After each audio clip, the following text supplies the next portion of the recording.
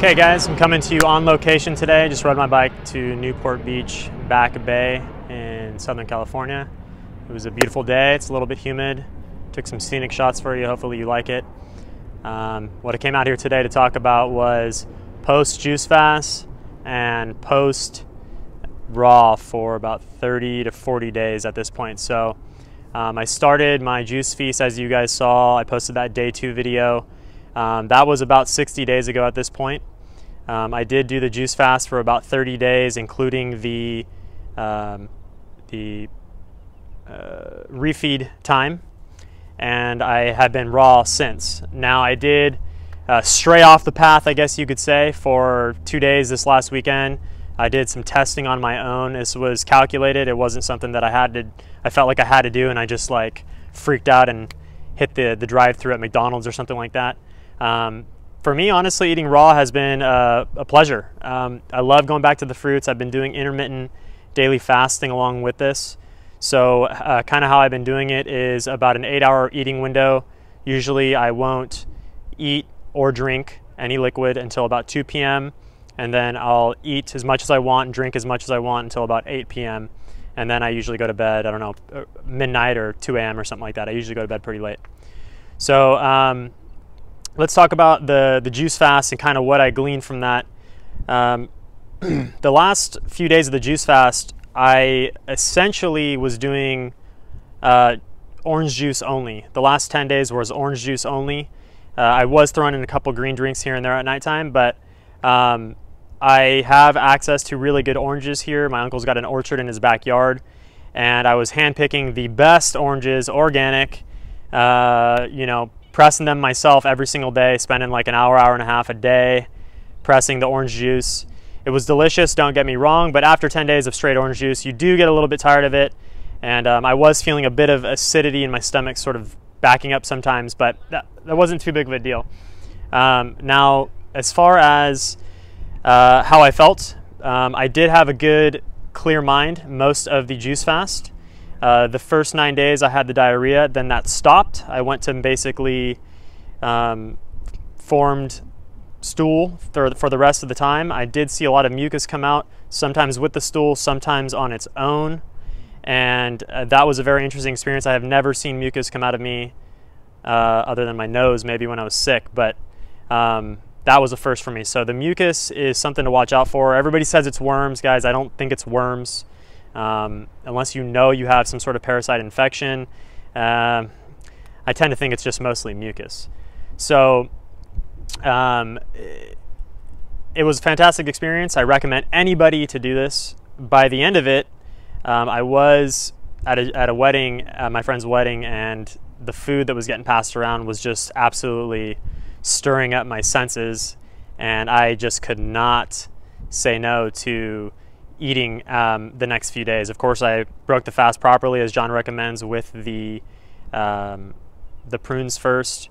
Things went as planned. I ate juicy fruits the next day. I had mangoes ready to go. They were fantastic. And you know, I really enjoyed the refeeding process, and then been raw ever since. Now let's back up a moment to where I said that I went off the rails a little bit last weekend.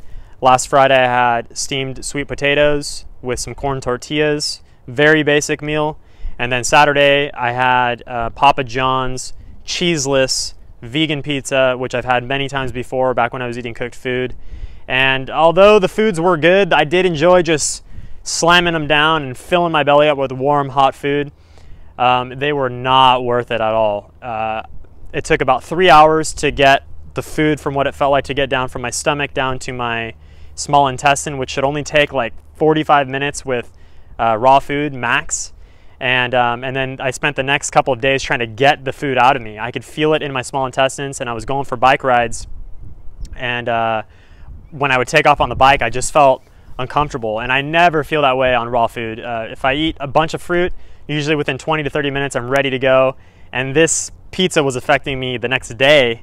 So this food is not meant to be in us. Cooked food is not meant to be in us. I am convinced of that at this point. Everybody who says that, you know, you can sneak in a little sweet potato here and there, I'm not going to say it's the worst thing for you, but for me, it does not digest very well. And I am after perfect digestion, and I want my digestion to be super good. So let's say in a year I'm doing raw foods, and then, you know, maybe I can start sneaking in sweet potatoes or something like that. If that's what I really want to do, I'm not like super against it. I'll eat a pizza if I have to, but it's not something that is for optimal health by any means. Okay, so let's get down to it, guys. We want to see the transformation process. Again, this is about 60 days since I started the juice fast. And today I'm coming to you about 137, 138 pounds. I started the juice fast at 150 pounds. So it was about a 12 to 13 pound weight loss. Most of that was during the juice fast, and I've lost a couple more pounds doing raw foods. And I also have been taking some bentonite clay and psyllium husk mixture. I was scared to take that back on the juice fast, but I really recommend that for everybody at this point, especially if you're doing raw foods at least.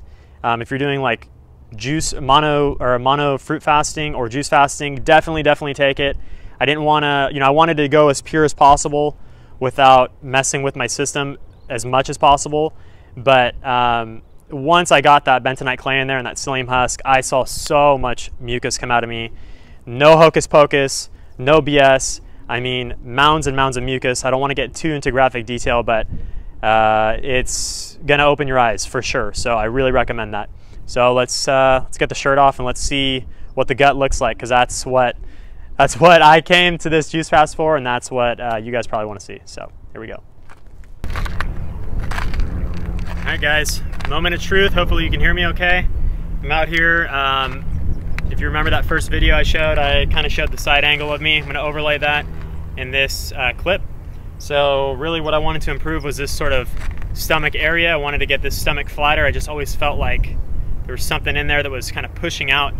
And especially now when I focus on kind of a nice neutral posture, keeping my abs sort of positioned correctly, basically there's not much there. I mean, there's a bit of indentation here, which I did not have before. This whole thing is just greatly improved. It's a lot smaller. I am 12 pounds lighter, so, you know, a little bit skinnier and whatnot, but overall, I'm happy so far. I'm gonna keep going with the raw foods, and yes, I'm out here on a public bike path, but it's what I do for you guys. It's what I do for YouTube, and this is what everybody came to see today, to see these results. Remember, this is 60 days since I started the juice fast. 30 days juice, 30 days raw. So go out there, juice fast, I recommend it. And I'm gonna keep doing work too, guys. I'm gonna keep doing the bentonite and the psyllium, and we'll just keep it moving. So I'll make some more videos for you guys. Don't forget to like and subscribe. I'll see you guys later. Peace.